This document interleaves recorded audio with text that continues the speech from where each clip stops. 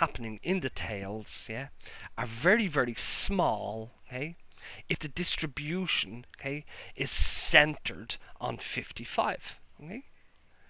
So if the probability of observing something in here is small, if this is true, okay, well, the probability of us observing something in here, okay, would be large if the distribution wasn't centered on 55 and was actually centered around 30 to 40, okay.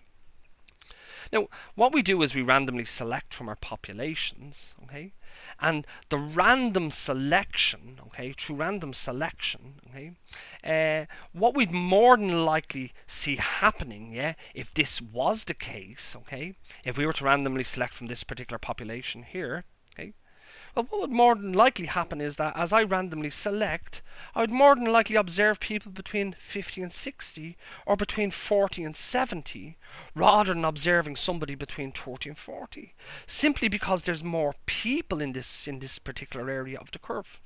Okay? That's if the mean was positioned on 55. Okay? Now, if I observe something that's in the tail, okay, something that has a very, very small probability, okay, well, what we're really saying is this, is that through random selection, okay, we'd more than likely see something like this through random selection, and its probability should be relatively high. So this is evidence to suggest that our distribution isn't centered on 55 and more than likely is centered on a different value that would give us a higher probability for what we've observed. And this is the crux or the logic behind our hypothesis test. Okay, our hypothesis test once again has two positions. Okay, it has a null position. In this case, I'm assuming that the population from which I'm randomly selecting from has a mean value of 55. If this was the case, well then when I randomly select from the population, okay, I wouldn't expect to find a value between 30 and 40. I'd more than likely expect to find a value between 40 and 70, okay, if this was true, okay. Whereas on the other hand, okay, if I do randomly select from the population and I find someone between 30 and 40, okay, I'm more than likely we more than likely have a distribution, okay, that's centered on 35, okay, which is evidence to suggest that our hypothesis that the distribution was centered on 55 is actually incorrect. Okay, and this is where our test statistic comes into play.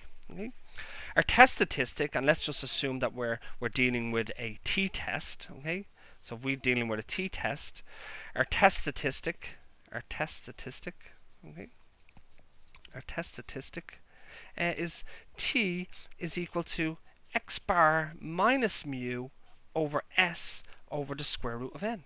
Okay, so what's happening with the test statistic is this, is that we have a particular hypothesized position of our distribution that we hypothesize through our null hypothesis.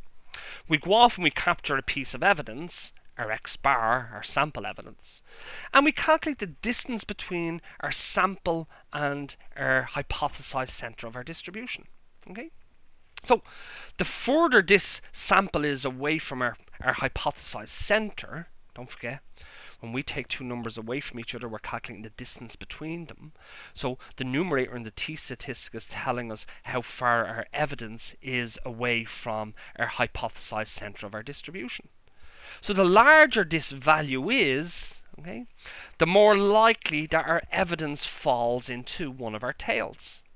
And things that happen in the tails have a very, very low probability of occurring, okay, if this is true.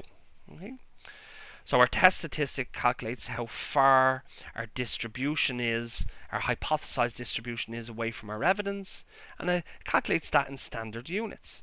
So the larger the test statistic, okay, the larger the test statistic, the more evidence to suggest that we're in the tails of the distribution. Okay, so our distribution has a center value. The larger our test statistic, if our test statistic falls into either one of these regions here, Okay?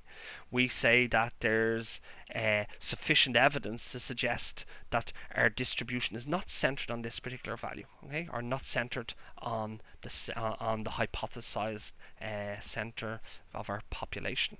Okay. So, guys, I don't know whether that was helpful. Hopefully, that helped to demystify the logic of a hypothesis test.